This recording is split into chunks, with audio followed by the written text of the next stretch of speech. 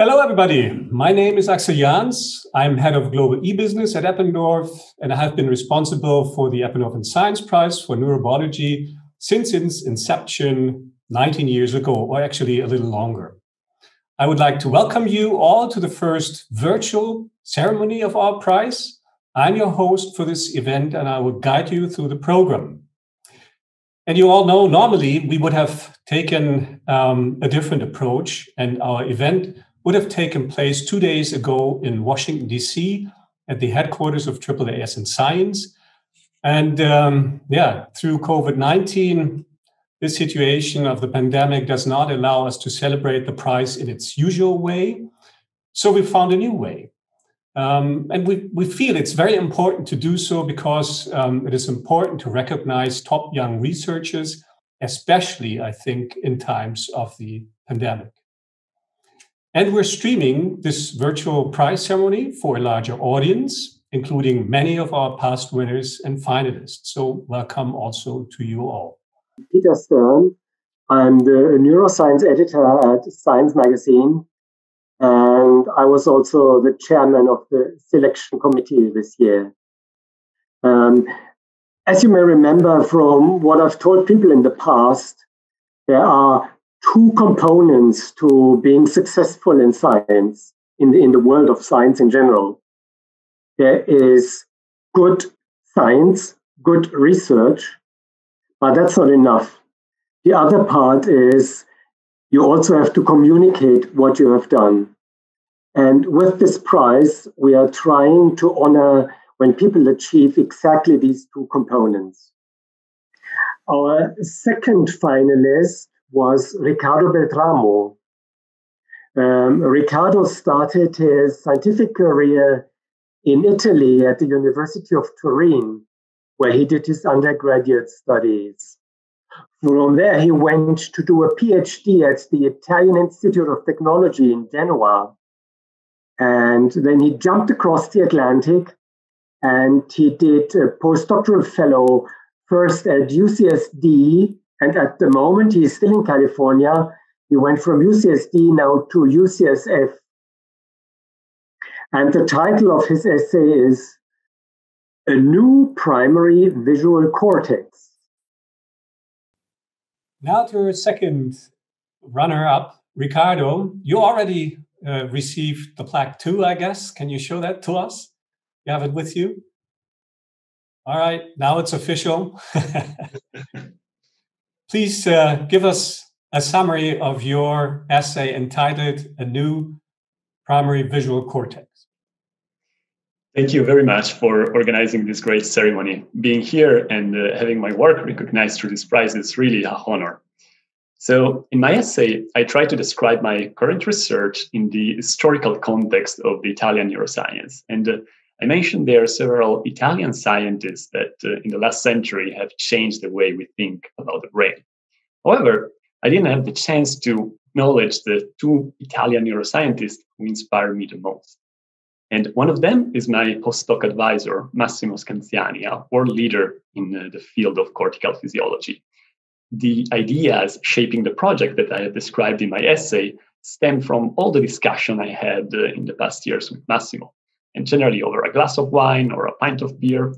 So first at UCSD and in San Diego, and now at UCSF in San Francisco, Massimo has been a wonderful mentor.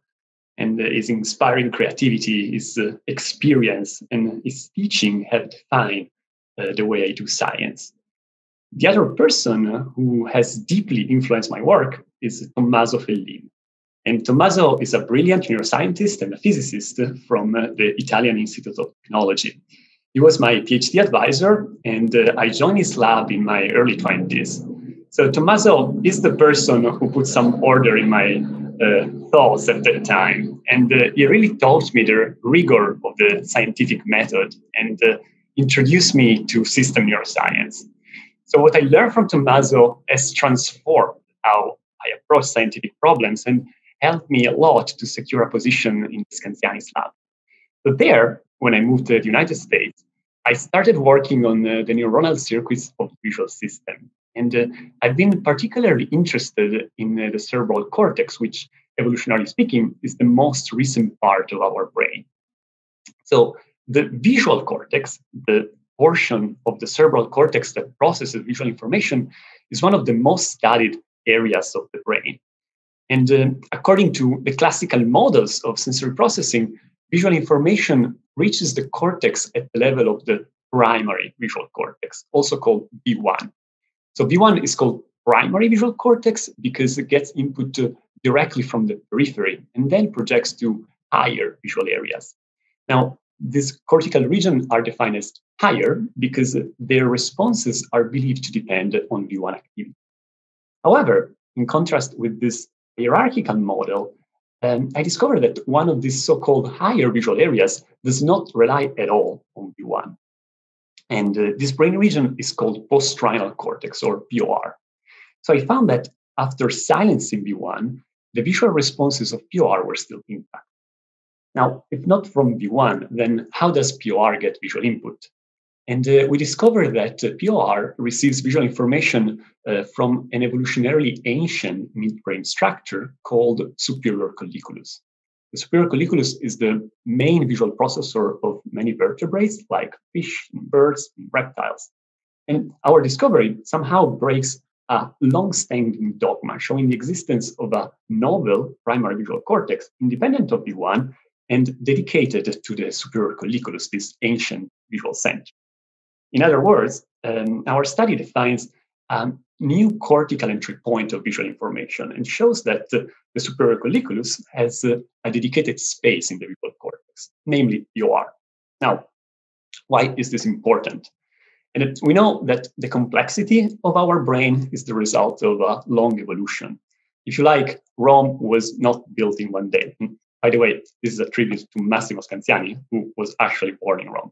So as the city of Rome, our brain retains ancient structures, but it also has new regions that developed over millions of years of evolution.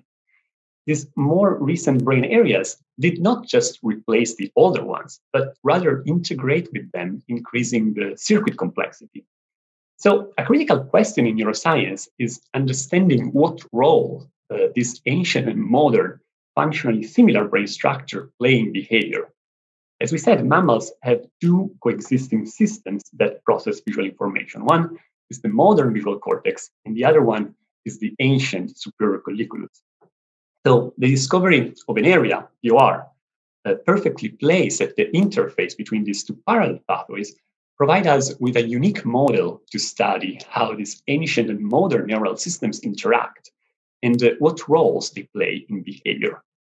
So thank you again for organizing this exciting meeting and for the opportunity you gave me to share my findings with you. And Axel, I pass the mic back to you. Thank you very much. Thank you. Goodbye.